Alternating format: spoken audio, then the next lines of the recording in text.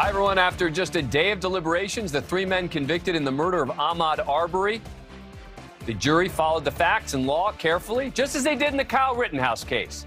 So how about we just appreciate our jury system and jurors for a moment, rather than constantly being told it doesn't work? But first, many of us traveling for the holiday will need vaccination cards to get into restaurants, bars, sports stadiums, and other public places. But some will be using fake cards. Yes, many thousands have purchased these counterfeits. In fact, anyone with an iPhone can order one in a matter of seconds. So where do people get them? Well, an example that made national headlines was the plot from Instagram influencer Jasmine Clifford. She sold fake vaccine cards through her Instagram. She allegedly sold around 250 cards in the New York area. Some of her customers were even frontline workers in hospitals and nursing homes. Clifford charged $250 per card. She didn't stop there. For another $250, she could actually get you on New York State's official database.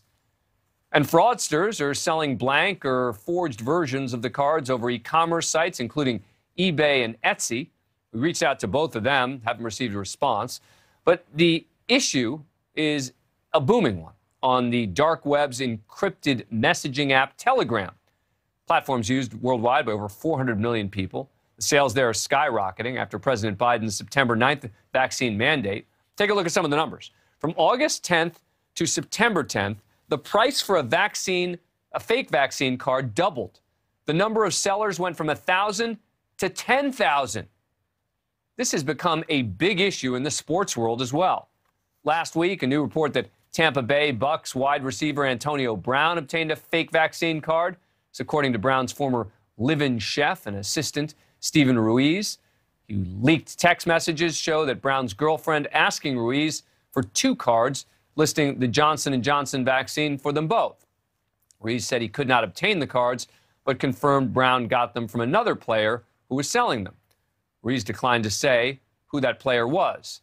The Buccaneers head coach Bruce Arians saying this week the team did their, quote, due diligence, and he has no reason to believe that this was a fake card.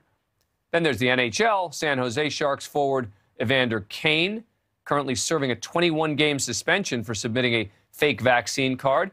Kane released a statement apologizing. Some others have actually been prosecuted.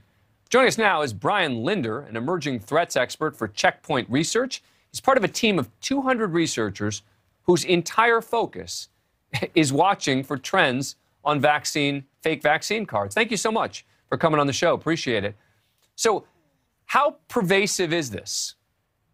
It's extremely pervasive, Dan.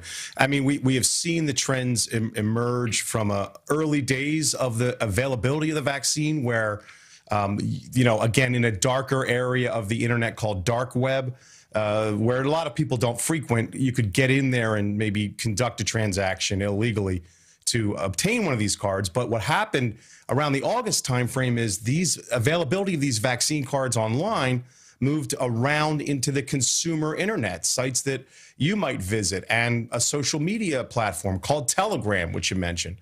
And Telegram is used, again, by hundreds of millions of people around the world, and we saw an explosion of interest by people and also the number of sellers, as you mentioned, to get these cards into the hands of people that wanted them. So there's a huge consumerization of these fake vaccine card sales, and it's actually presenting a major public health crisis for us. Well, how hard or easy is it to spot one of the fakes? It can be very difficult. In many cases, the vaccine cards themselves are imaged in some app. For example, in New York City, there's an app that one can use to digitally photograph their vaccine card. Or said differently, when one presents a vaccine card at the door of a bar or an entertainment venue, how closely are they going to look at it? So it's very difficult to tell in many cases.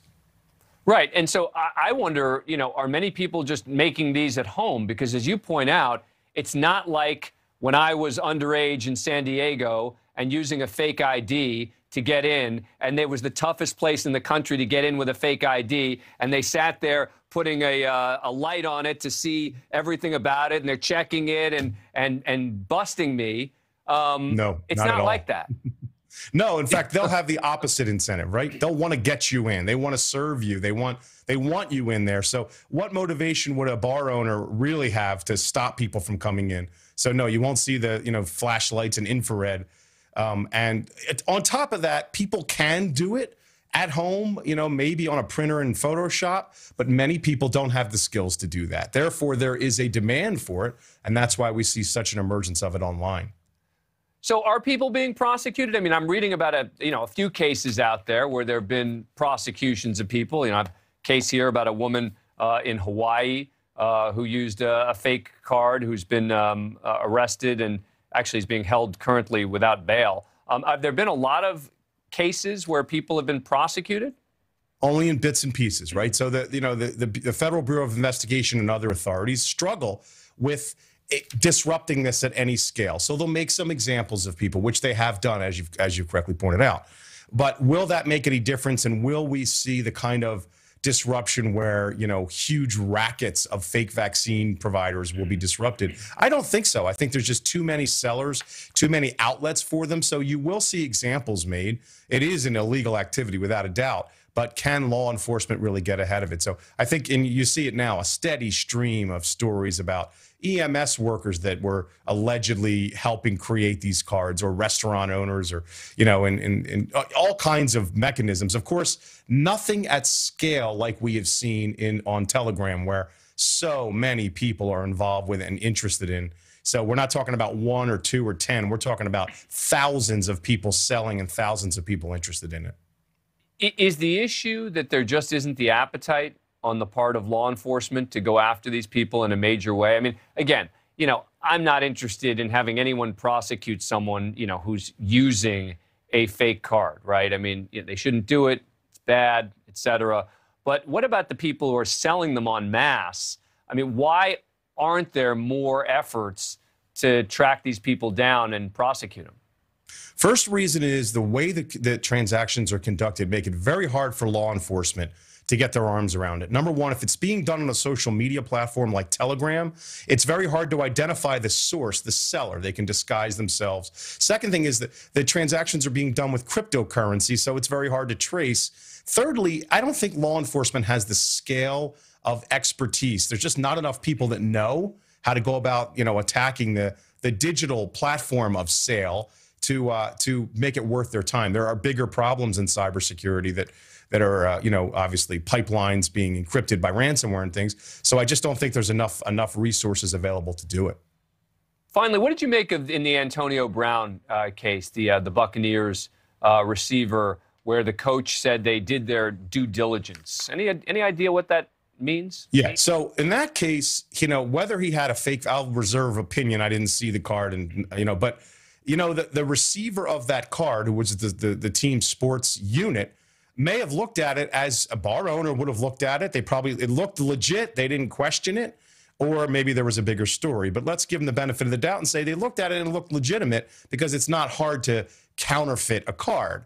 Of course, the deeper meaning or the deeper representation of that is that, someone that doesn't want to get a vaccine card, it shouldn't be that easy to get through it. But I don't necessarily blame the team for that. It's a very difficult thing. There is a larger issue, and that is, why don't we have a federally mandated digital vaccine passport system so that truly it'd be digitally verifiable? That doesn't exist in the United States right now on the federal level, so that's probably the bigger problem, but definitely a controversial story. Yeah. Brian Linder, thank you. Appreciate it. Interesting stuff. Dan. Have a great day. Thanks. Coming up, the 3 men charged with killing Ahmaud Arbery have been found guilty of murder. It sure seems it was a pretty easy decision for the jury. In the wake of this and the Kyle Rittenhouse cases, rather than attacking our jurors and our juries as biased and unfair, shouldn't we be thankful that our system worked in both cases? Up next. Count 1, malice murder.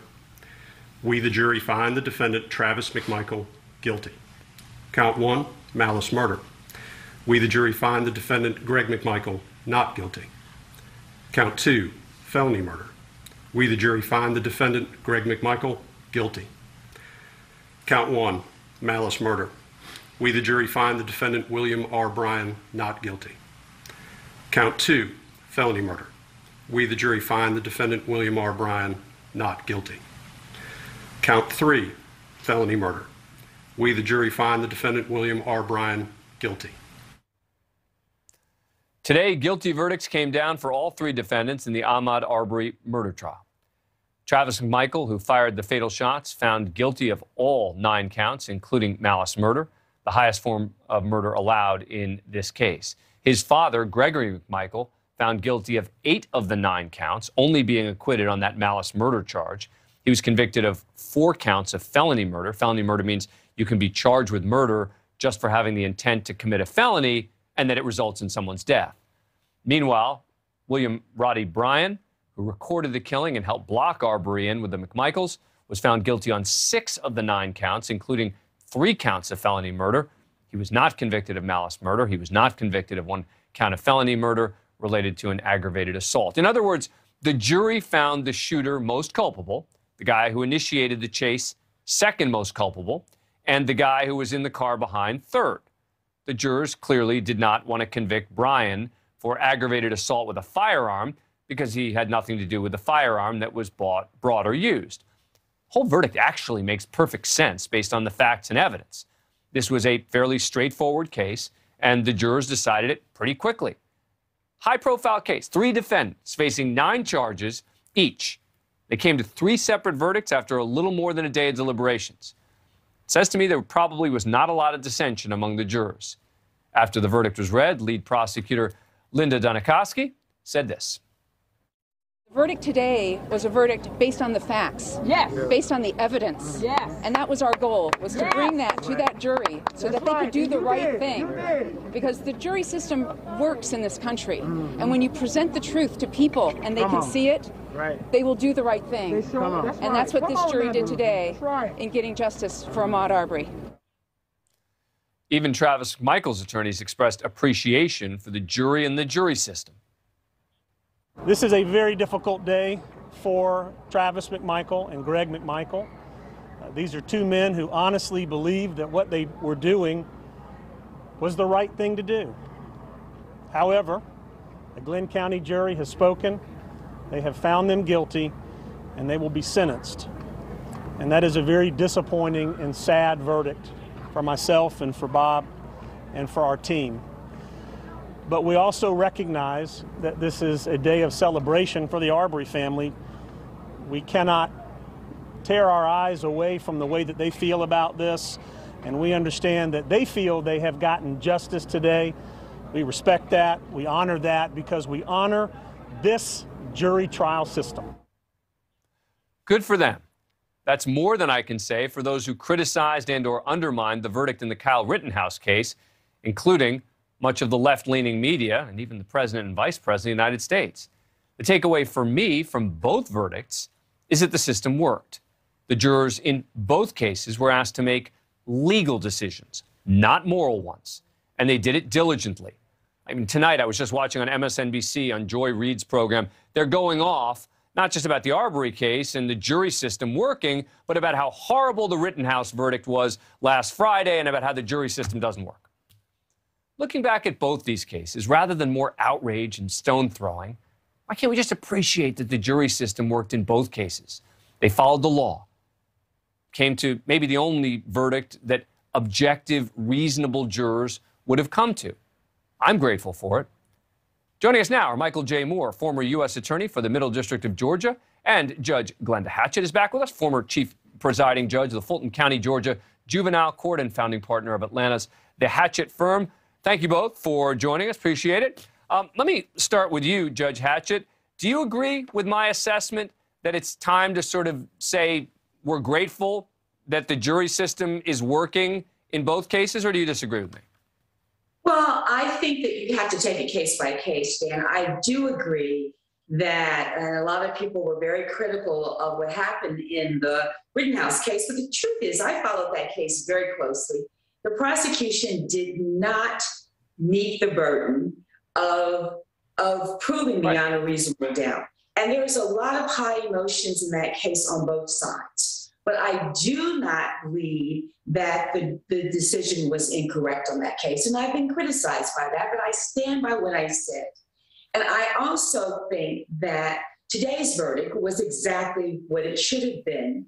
But let me just say, Dan, I think that there has been so much distrust, and I think we have to acknowledge that.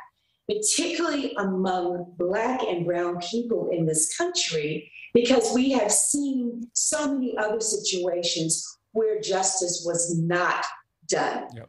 And in this case, frankly, if there had been what the people wanted to do on the ground there initially, and we have a DA who's really been already prosecuted and indicted, then this case would have never seen what we saw today. And so I think we have to take I get that. And I think it's a really important context you just provided. But the first thing you said to me is the one that's the today and the now, which is that is a legal matter. Both verdicts were correct as a legal matter. You're not making a judgment morally. And I understand the distrust. My concern is after the fact to continue attacking the verdict from people who really, I don't think, watch the case. But I do want to focus more on Arbery today. And Michael J. Moore, you know, I want to ask you, a lot of people are saying to me, you've got all these different counts. The guy, Ahmaud Arbery was shot by one person with 3 shots, and yet you have 4 felony murder counts, another malice murder count. The question I'm getting a lot is, how do you get convicted of so many murder charges in connection with one person's death? Yeah, well, it's good to be with you and good to see you, Judge, too. Dan, Georgia law allows for a murder charge, a felony murder charge, to be imposed anytime a murder happens or a death happens during the commission of a felony. So in this case, you had several different felonies that would be applicable, whether that's the false imprisonment, whether that's aggravated assault, those things that would have applied. Those charges will merge together, so it won't be like the defendants receive separate life sentences for each charge. But it allows the prosecutor, when they present the case to the grand jury, to ask the grand jury to find that probable cause for these offenses occurred. And then it allows them to offer their proof to the trial jury, and they have the chance to then prove beyond a reasonable doubt each felony which they allege then resulted in the murder. And so it's a way to sort of cover their bases, I guess, if you will. But again, the charges will merge together. It won't be separate individual life sentences, stack, typically. I mean, they'll be separate charges, but they each call for a life sentence. And Judge Hatchett, the prosecutor saying that she's going to be asking for life without parole. Now, there is parole eligibility here for these charges. There could be parole after, let's say, 30 years, et cetera. Do you think that the judge in this case is likely to grant the prosecution's request of life without parole? It's going to be interesting. I think there's a distinct possibility, particularly with Travis McMichael, in that situation, because he was found guilty on all of them, including the malice murders count. But I'm curious to see what happens with Rhodey. Again, I was surprised a little bit, frankly, Dan. We've talked about this before. I thought the jury might have been a little bit more lenient on him. But I think the overall justice is served. It's going to be very interesting in this instance, and it may well be that the judge actually says, you know, I'm going to send a strong signal, this is not appropriate, and I am going to sentence them to life in prison without parole. But let me just also say as an important footnote that this case really triggered a radical reform in Georgia. And I know that Attorney Moore will certainly not on this one, that had not this been this case, we would not see such a radical change in this citizen's arrest statute in Georgia, nor would we see, I think, a hate crime statute having been passed in Georgia, which I think are important steps in the right direction. And I should also say that this kind of absurd citizen's arrest statute still exists in a lot of states. So it's sort of nuts, the idea. Right. So you know, it's time to get rid of these, you know, this kind of citizen's arrest law. You want to create something where, for example, a shopkeeper or a store owner or somebody can have certain rights. That's fine. But the notion that sort of any random individual can go and arrest. But I got to ask Michael Moore on the sentencing question. What do you make of that in terms of life without parole? You know, the murder sentence itself will carry a minimum of 30 years before any defendant's eligible for parole. And I think the judge is going to take that into account. I think the judge will likely see the two older gentlemen, that being Mr. Bryan and Mr. McMichael Sr., I think probably you'll see a sentence with parole granted on those. I think he'll try to send a different message, obviously, with Travis McMichael, and that is because he pulled the trigger. It allows him to say, this is our killer. You know, this one, the jury spoke and said you were convicted of malice murder. And so, you know, I'm going to sentence you a little harsher than the other individual. So I think you'll likely see without parole for the shooter and likely with parole for the other two. But as you mentioned, based on the ages, that could in effect mean they all die in prison. So it does. I mean, it's essentially, it means a life sentence when you have defendants of that age. And so that's what we're facing. Judge Hatchett and Michael J. Moore, as always, thanks to both of you for all of your help on this case. We look forward to having you back on the next one. Great to be with you. Happy holidays to you both. Thank you. Thank you. Happy Thanksgiving. Coming up, news networks overusing the term breaking news is, well, old news. But one MSNBC show has taken it to an absurd extreme. You'll see what I mean up next.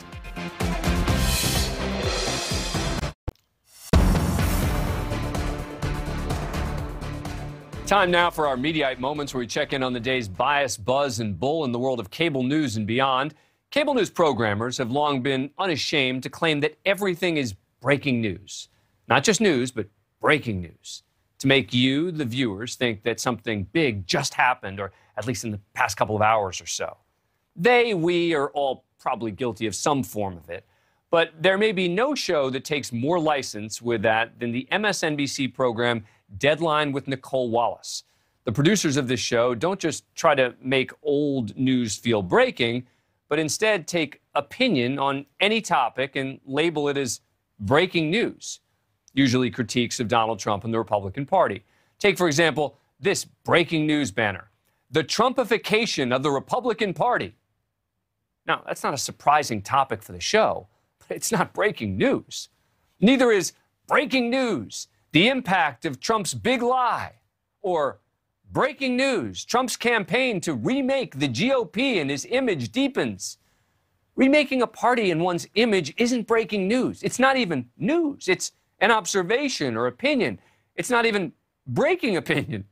Now, look, these on-screen banners aren't limited to Trump. They sometimes feature breaking news of a confused type, like breaking news: the gap between reality and perception of reality. Again, how is it breaking news to paint an allegedly confused electorate? And of course, cable news is rife with authors promoting their tell-all books. Nicole Wallace did an interview with former Hillary Clinton aide Huma Abedin. The banner read, "Breaking news: Huma Abedin opens up on Anthony Weiner's sex scandal." Except that was not the first or even second or third interview that Abedin had done on her book. It was the sixth, yes, sixth interview on MSNBC. Look, chyrons or on-air graphics are an essential part of letting the viewer know what's being discussed. We obviously use them, as you can see here on this show. But it's also just a lie to claim all of this is breaking news. It's an effort to deceive you, the viewer. And yet no one seems to want to call it out or stop it. That's our wrap of the day's media bias, buzz, and the bull. Coming up, all right. From Hollywood A-lister to governor of the great state of Texas, a new poll says actor Matthew McConaughey has more than just a shot. Why Greg Abbott and Beto O'Rourke should be quaking in their boots. Up next.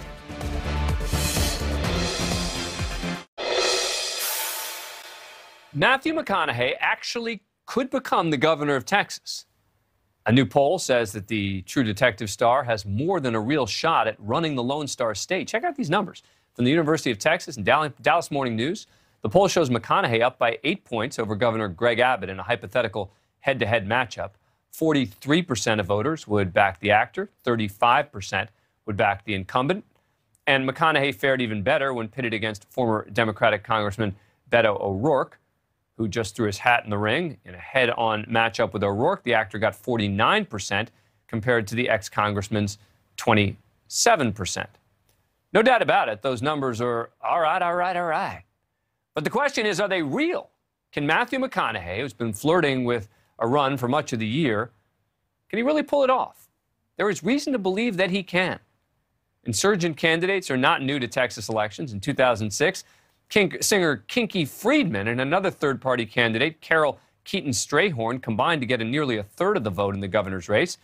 But neither they nor Democrat Chris Bell could top Rick Perry's 39% to win the state house. McConaughey obviously is a far bigger star than Kinky Friedman. Think more Schwarzenegger than Friedman. Now, if he were to somehow win, how would he govern? Well, he's not just another Hollywood liberal. Listen to what he told the New York Times back in October. Such a great time, a necessary time, I think, to be aggressively centrist. And this friend of mine is very smart, Southern boy, goes, yeah, you know, that middle of the road stuff ain't nothing in the middle of the road but yellow lines and armadillos. And I was like, hey, bud, I'm over here in the middle of the road right now. I'm walking these yellow lines and the armadillos are running free. You know why? Because the left and right traffic is so far to the edge, their tires are not even on the pavement. You know? So you should be in the center. They're not even there. They're not riding the road, is what you're saying. No, not riding the road to democracy. I don't believe. An ideology seems to make some sense. Aggressive centrism. And in the Lone Star State, it might be a winning ideology. Earlier, I spoke with Brendan Steinhauser, Republican strategist based in Austin and a longtime observer of Texas politics.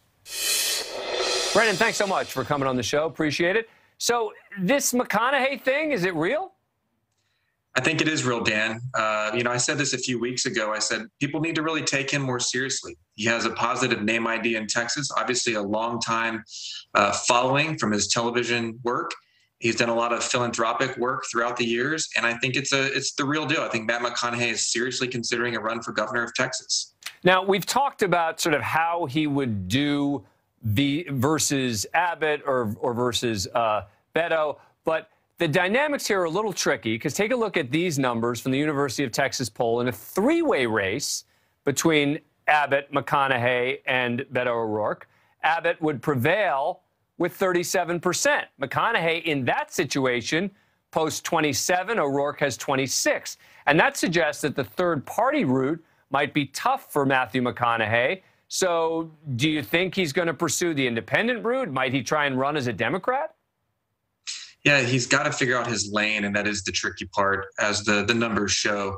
You know, one thing I see in the polling data is that he is most popular among independent voters. The problem is there's not enough true independent voters for him to win in the state of Texas. He would have to pull from somewhere, from Republicans or Democrats. There's some evidence he's actually pulling from a little bit of both, but he will either have to decide whether to run as an independent, which is very difficult to do, by the way, and requires something like 84,000 signatures and other, you know, work along the way, or choose a party and run in the primary. The problem there is that Democrats prefer Beto O'Rourke and Republicans prefer Greg Abbott.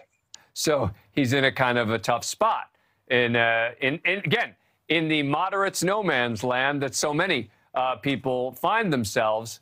And I should say another interesting number from this poll is that 49% of Texans approve of the current governor's job. So this is really not just a rejection of Abbott. This really is more a situation of how popular is McConaughey. Absolutely. Yeah, he has a very rare high name ID. It's quite positive. I think if you really get into talking to people about him, even if he's not their first choice, if he's a second choice, there's a level of positivity there, right? I don't think he's done anything really to alienate either side. I just think, you know, for the most part, people are partisans. They have their party and they stick to it. So again, there could be a case to be made that if McConaughey were to run, maybe as a Democrat or as a Republican, that he would have to, you know, obviously beat the other candidate in the primary. But there's an argument to be made that once he got the nomination, he would have the support of that party. But yes, the current governor is quite popular. And, you know, one of the issues that's played well for him this election cycle has been border security, and that's something he's talking about all the time. So if you were advising him and saying to him, look, you know, independent is going to be real tough for you in a three-way race here, and he said, should I go? Look, and if he were to say to you, look, I don't really care. I'm about somewhere in the middle. Should I go for the Republican or should I go for the Democrat? What would you tell him?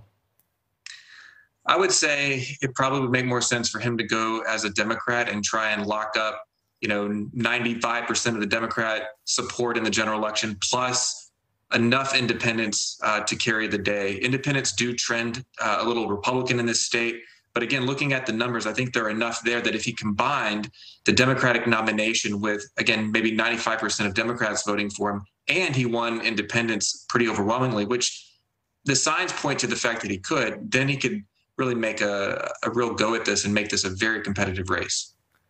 Super interesting stuff. And I think you're right that not enough people are taking this seriously. Brendan Steinhauser, thank you very much for coming on the show. Appreciate it. Thank you, Dan. Speaking of politics, a new trend seems to be emerging. Candidates without vast campaign war chests are beating opponents with huge coffers. Maybe money in elections is not as important as everyone is telling us. Up next.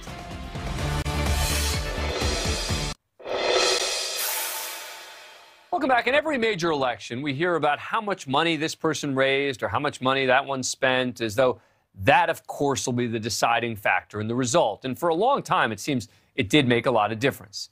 Except these days, I'm not convinced that still is true. Maybe, just maybe we're at a point where money doesn't matter as much. Although there weren't, that many races this cycle, the ones that were contested only bolstered this sense that in politics, cash might no longer be king. Ed Durr, truck driver from New Jersey, pulled off a big political upset in taking down Steve Sweeney, the president of the state Senate. Sweeney burned more than $300,000 in what turned out to be an unsuccessful defense of his seat. Durr spent $2,300, and that included donuts and coffee for supporters.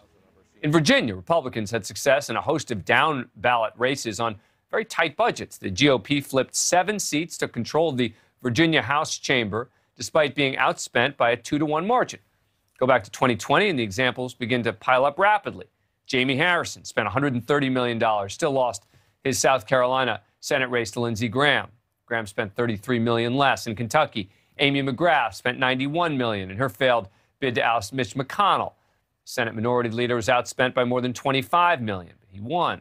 Go back even further to 2018. Joe Crowley lost his House seat to AOC. She pulled off the victory despite being outspent 18-to-1. The examples go on and on and on. Money still buys certain things in politics. It can buy ad time, it can buy campaign staff, it can, even buy credibility, I guess. But at the end of the day, it is starting to feel like maybe money just can't buy votes. Not anymore. Joining us now is David Primo. He is a professor of political science and business administration at the University of Rochester. He's also the co-author of Campaign Finance and American Democracy, What the Public Thinks and Why It Matters. Welcome to the show. Thanks very much. Appreciate it. You've studied this in depth. Does campaign cash really have more of an impact than I'm realizing? This idea that campaign money is what drives election outcomes is one of the myths of American politics that just won't die. Yes, it is the case that the more that the candidates that spend the most in the elections tend to win. But that's sort of like saying that if you have 2 cars and one car has more gas in the tank, that's why one car goes faster than the other. There's so many other factors that determine whether a candidate's going to be victorious in an election. But, I have had this theory with no evidence to back it up, just a theory, because I'm in the new media world, et cetera, that the rise of new media has really changed the game. And so it allows people to sort of do things in a more grassroots way, the same way that the big media companies don't have the same impact that they used to have because social media, individuals with significant followings, et cetera, hasn't that impacted the power of political spending? So without a doubt, social media has changed how campaigns are run, but it's not happened as quickly as you might think, at least among sort of some of the major parties before, let's say, Donald Trump came around or Barack Obama came around on the Democratic side. Candidates were not as quick to adopt social media to run their campaigns as, again, we might think, because campaign consultants, to be honest, had an incentive to stick with the old ways because they made a ton of money by encouraging candidates to run TV ads. So a lot of the reasons why campaigns that use social media have been so successful is, I think, campaign consultants haven't really had an incentive to innovate and keep up. Well, that's a great point because, you know, in a lot of these sort of more local elections, right, if you flood the airwaves with money, people who watch TV a lot or are in this, they're going to get annoyed, right? They're seeing the same ad again and again and again, and that just can't be impactful. You know, this is one of the amount of money that's actually wasted during campaigns is pretty stunning. Right. And that's why we don't actually find in the political science research, we don't find that money is what drives election outcomes. At the margin, we don't find that campaign spending matters a great deal. As long as, you know, except in unusual cases where you win with virtually no spending in some of the examples you just gave, as long as you've got a reasonable amount of money and any candidate that's going to be in a campaign that's viewed as competitive will be able to raise a reasonable amount of money, that's what you need to be effective. Then it comes down to whether you have an effective message, whether people are convinced by you as a candidate. All of those factors. Come on. You mean actually policy and like whether they're good candidates matters more than money? Shocking. Oh, what? No, I hear you. I'm glad to hear you say that. I mean, I hope that's the case. I'm out of time, though. Professor Primo, good stuff. Thank you very much. Good luck with the book. Thank you. Thank you very much. Coming up. Pleasure to be with you. Put in park! Please, put in park!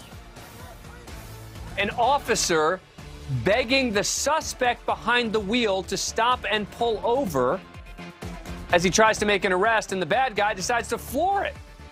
More of the heart-pounding moments captured on police body cam coming up next.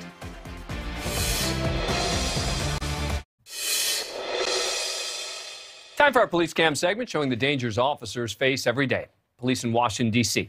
chased an armed suspect, Natango Robinson, who had threatened another man with a gun.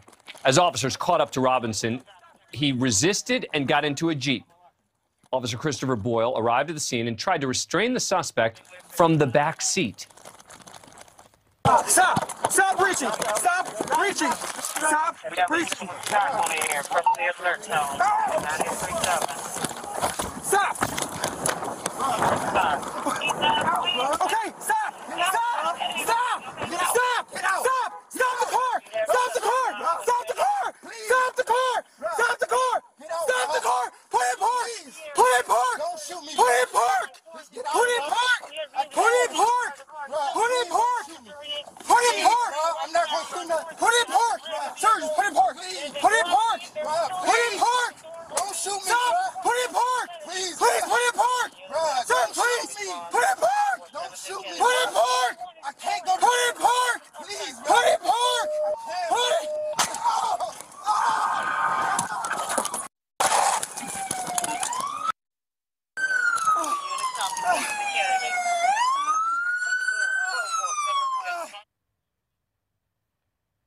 That is maddening to watch. Just maddening. Take another look. Robinson starts the Jeep, takes off with Officer Boyle still inside.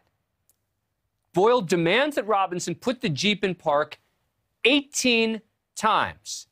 Keeps saying, don't shoot, don't shoot. Just don't shoot me, don't shoot me. Just put the car in park. Before firing a shot and jumping from the vehicle as Robinson kept driving.